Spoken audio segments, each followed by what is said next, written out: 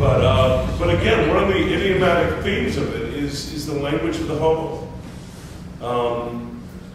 When we think of how much of our music owes to the culture of hobos, Woody Guthrie, Pete Seeger, Joe Hill.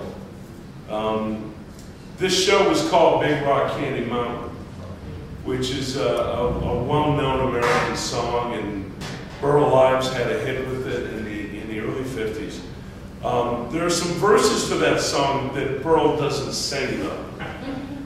And one of them is these hobos telling this young hobo, we're going to go to where the rivers are whiskey and cigarettes grow on trees, and the cops all have wooden legs, and the mountain's made out of candy, and they take them into the woods and they rape them. And in the lyrics, whenever you see the word bugger in the lyrics, not a good word for a song, you know. That's what they refer to. I don't want to be this, but they've always deleted that lyric. But that song actually had this dark undercurrent of American poverty in it,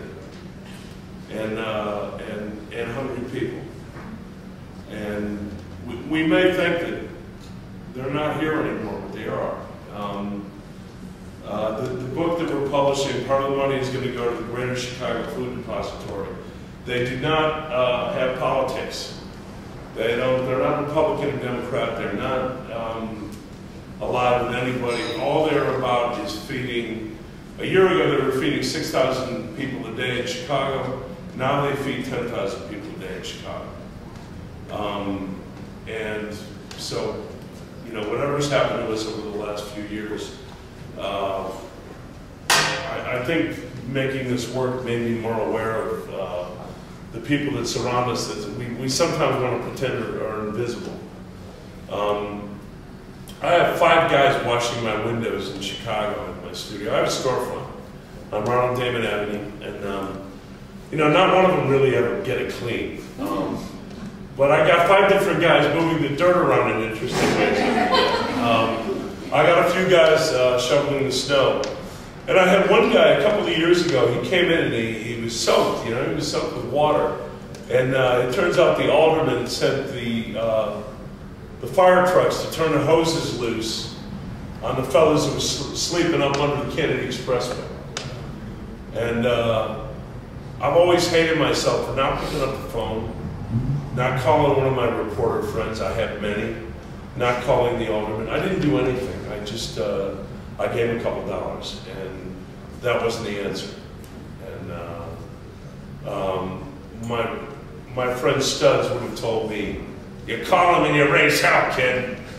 You put your thumb in their eye, the bastards will take over.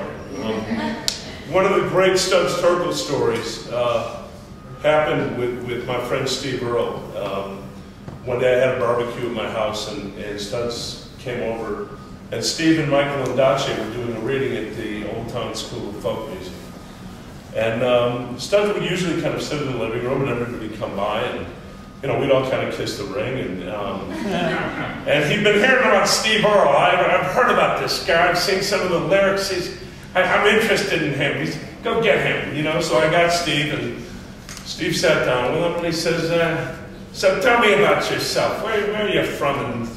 And Steve said, well, you know, I'm a singer-songwriter. I'm from Schertz, Texas. And he said, well, what are you doing now? And Steve said, well, you know, I've just made a new record. I had some difficulty earlier. I spent some time in jail. And Studs, you know, was deaf as a post. Goes, so you went to Yale. Tell me about Yale. But what I learned from him was that nobody's boring. Everybody has a journey. Everybody has a story. You know, part of making this work is kind of reconnecting me with things that I'm interested in and things I think that matter in our world right now. You know, who we are as a people, the quality of our compassion, the quality of how we treat each other. And, you know, it maybe took Studs passing away and spending a lot of time in New Orleans to think about that stuff again, but I'm grateful for it. So, That's a very long question to answer somebody's question. Jesus Christ, diarrhea of the mouth. You know? Anybody else got a question? They're like, fuck no. Did you find your language and cadence in your poetry was different with this series than with the Chicago series, like Father, or New Orleans Flood series? Yeah, I actually did. I wanted them, I read a lot of haiku. I read a lot of Japanese poetry. Some years ago, out of, again, a conversation Steve Earle and I had, we found Busan and Issa and Basho, and I wanted just a certain kind of economy. I'm really particular about text and work. And, you know, for years the big thing with me was, do I take these thoughts and make a poem, or do I make a picture? And finally, when I first started combining the drawing and the collages, I just thought, I'm just going to put my poems in these.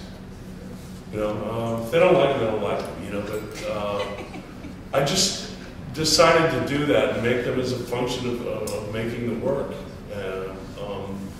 But for the hobo things, I wanted them to be a little more skeletal, a little less dressed up, a little less pretty. And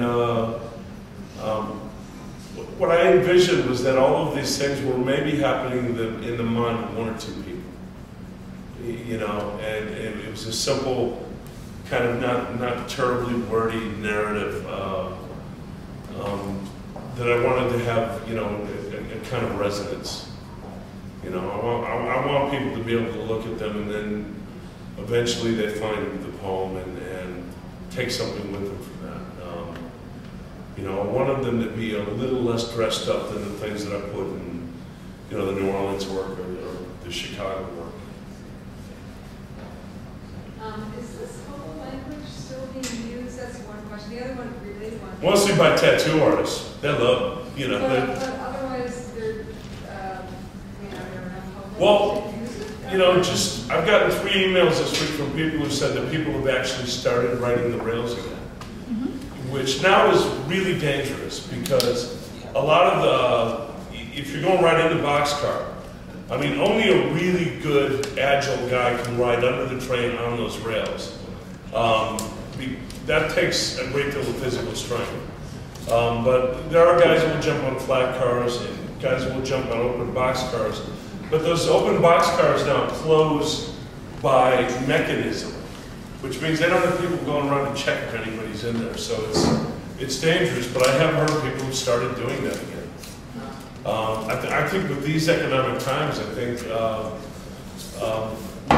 you know, I thought this book would be apropos because we live in a time when people are having to get by on a great deal less. And you know, I've also seen, you know, encouraging signs that people have been kinder to each other, you know. In New York, I'm kind of proud of New Yorkers because I don't know how often I see somebody come out of a restaurant with, you know, their leftovers or a takeout bag and give it to a homeless person. I see that here a lot, you know, and I see it in New Orleans a lot. In Chicago, we have a Mayor Daley who likes to pretend that we don't have any homeless people, which is unfortunate. You know, what I told you before about the mopery law, that was a law on the books until 1978. The police could stop you if you didn't have $1 in your pocket. You were guilty of mopery. You know, you could be a career mope in Chicago. It's unbelievable.